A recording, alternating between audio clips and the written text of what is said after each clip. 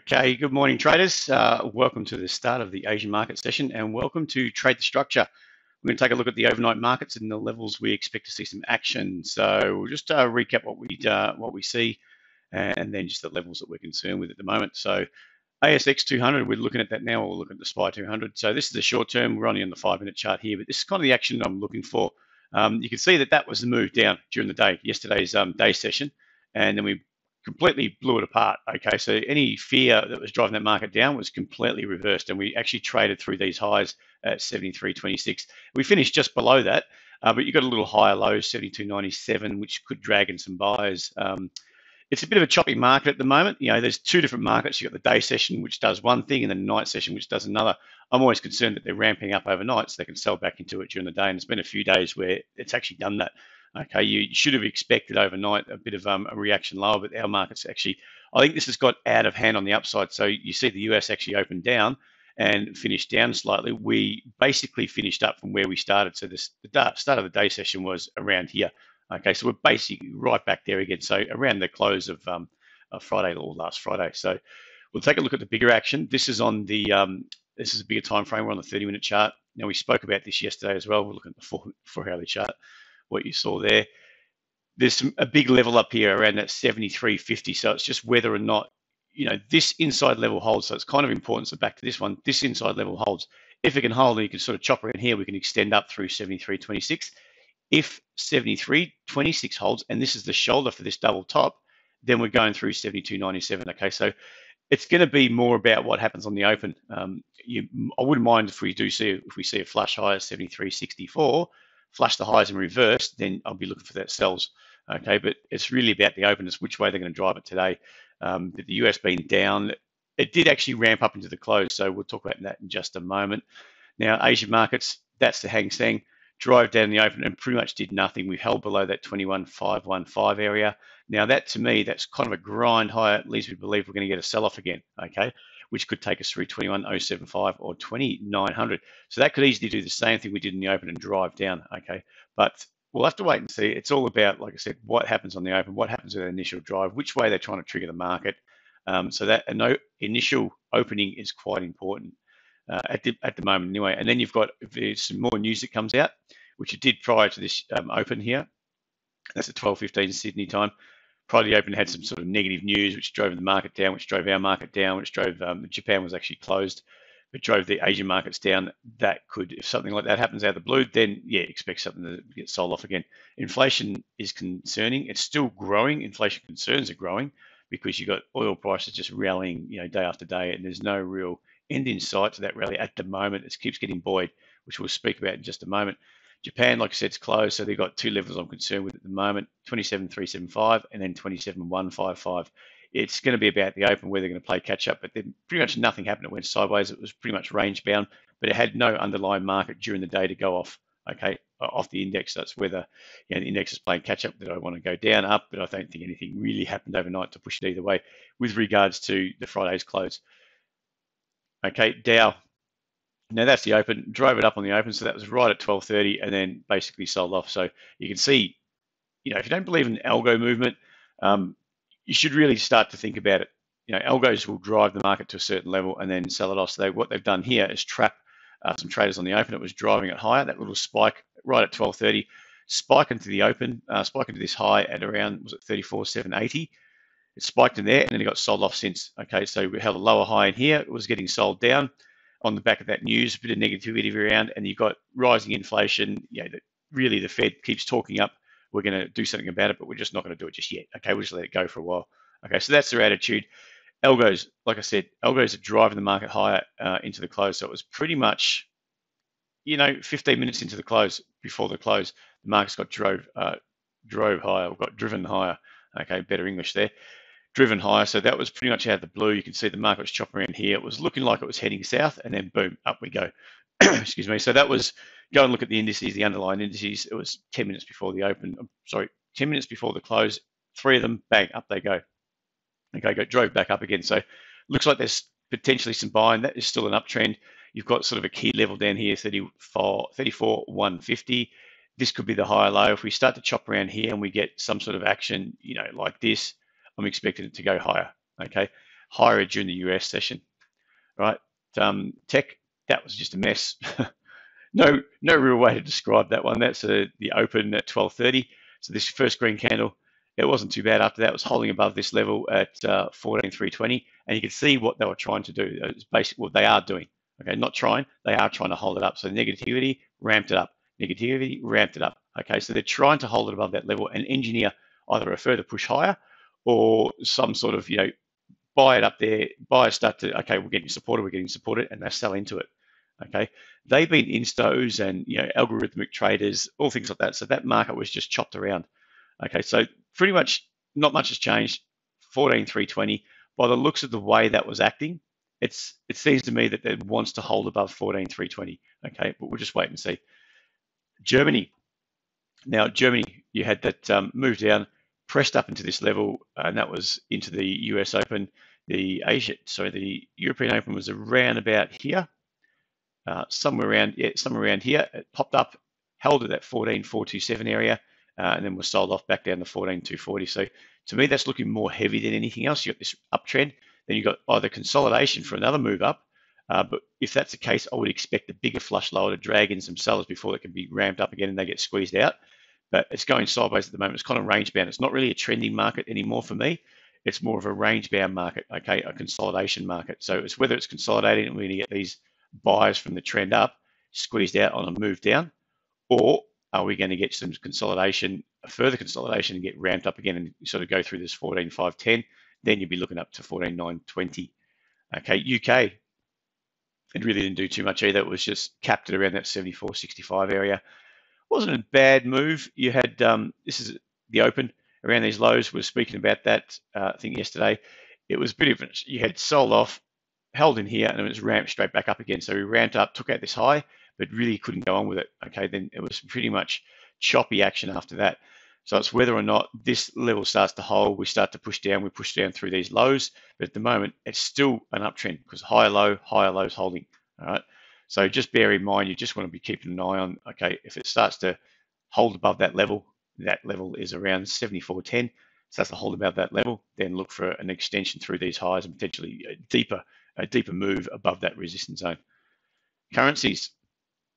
Let me just check what let's get rid of that. This is sorry, just get myself organized. Dollar index. So dollar index didn't do too much. That was the European session. Look, it got supported, a bit of support, maybe on the back of the fear from the Asian market session, which is a bit of safe haven buying into the US dollar. But I think it's more concerned with interest rates at the moment, and I would expect this starts to get buoyed. So if it's a safe haven bid, yeah, dollar should get buoyed. If it's inflationary, and as inflation, I mean, with crude still going up, with crude holding highs, the longer that holds that 110 mark or around, the longer that inflation concern is going to linger, the higher you expect that US dollar to go, because the government or the Fed Reserve are going to have to battle higher inflation. Now, the RBA is already talking up high inflation and concerned about the property market. I mean, everyone has, but except the government. They don't seem to be worried too much about it, and they're happy to support that market. So Federal Reserves are concerned about inflation. So you would expect that US dollar to start pressing back up into these highs. At very least, I would expect these levels to hold around 97.5. Okay, and then you've got this sort of resistance zone which is holding at the moment. So you can see it's kind of range bound at the moment, but range bound in a broader range, but up at the highs. Let's get rid of that. So Aussie dollar, it's showing pretty much the same. It didn't do too much yesterday. If we go back to the open, open was around about say in here. It sort of popped up, flushed out some of these shorts, and then squeezed lower. Okay, so it's more range bound between 74.28 and 73.72. So at the moment, I'll be looking to work that range.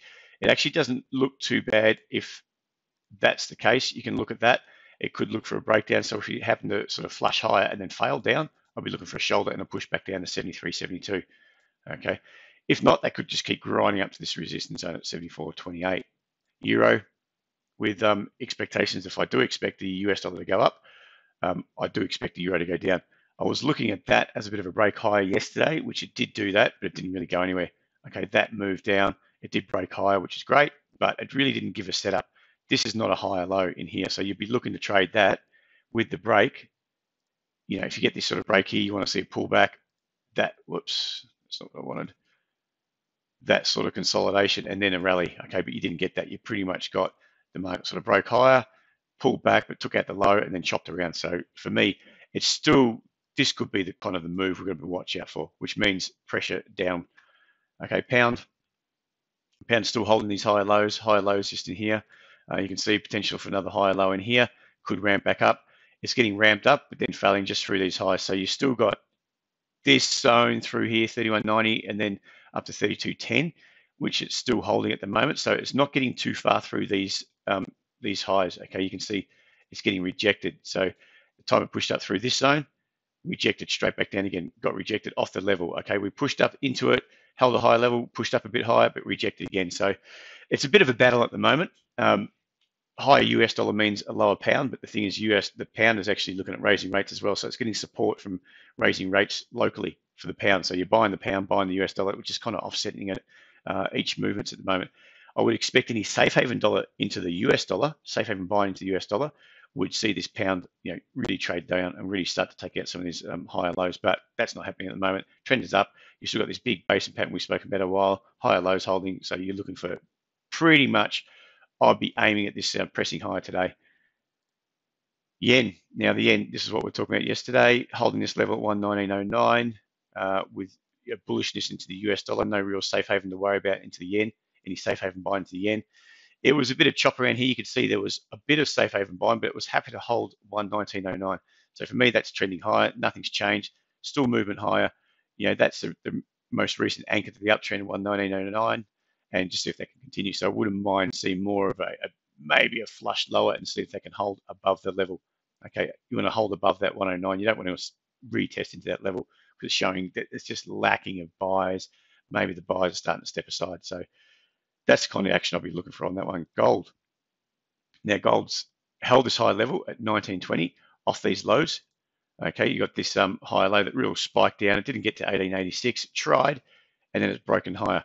Okay, so this is the downtrend. We start to break that now. Are we consolidating sideways, or are we going to start to hold this higher low, 1920, which suggests we're going to move up through 1950 and potentially up to this level around 2003?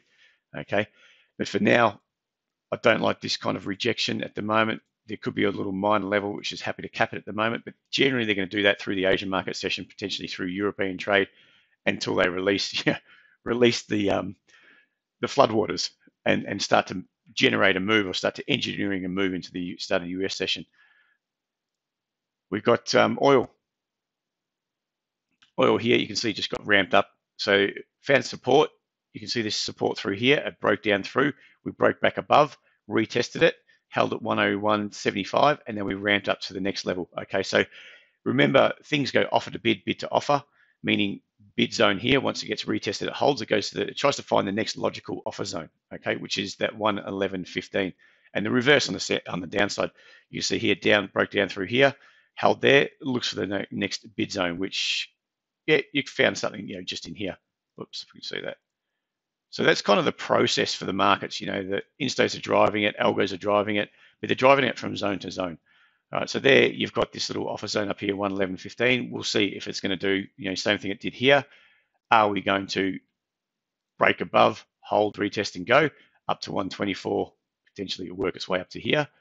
Or are we going to potentially flush straight back down and then get a lower high? Okay, that's what I'd be looking for ideally, and that's what I'm hoping for anyway, just to ease off those oil pressure into petrol prices.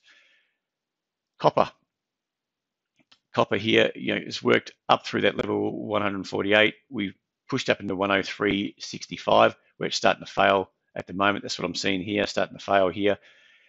That momentum's up. You've sort of got this rally. You see the longer term, and it's trending up. Whether we're going to roll over from here, which it looks like we are. The way we've gotten through this kind of a zone there, so that was kind of the anchor to the uptrend around here.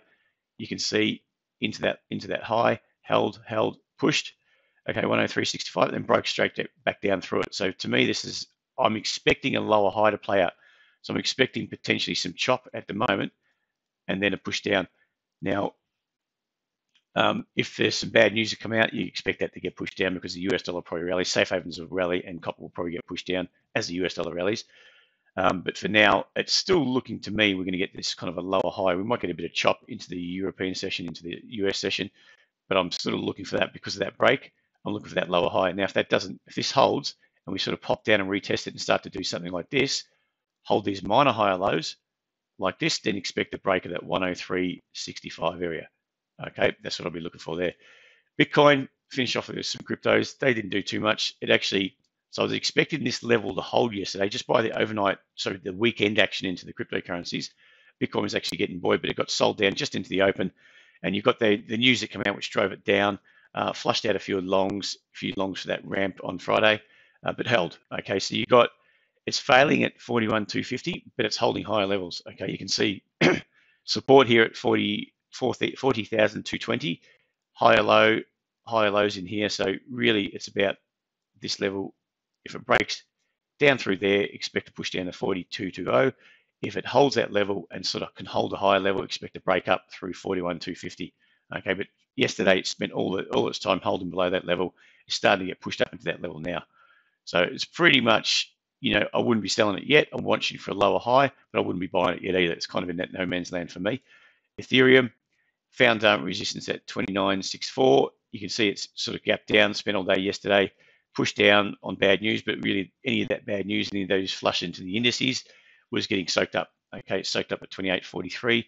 Buyers soaked it up. It grinded its way back up to the highs from Friday, the close from Friday, but failed just off that level. So whether we're going to hold this higher level and ramp up, or are we going to go flush back down to 28.43? So that's a minor double top on these charts. Okay, so that's pretty much all I wanted to talk about, guys. Hope you enjoyed that. Like I said, if you do enjoy it, it'd be fantastic if you could leave us a like, subscribe to the YouTube channel, help us grow that area, and help us spread the word a bit. Okay, so thank you very much, and we'll speak again tomorrow.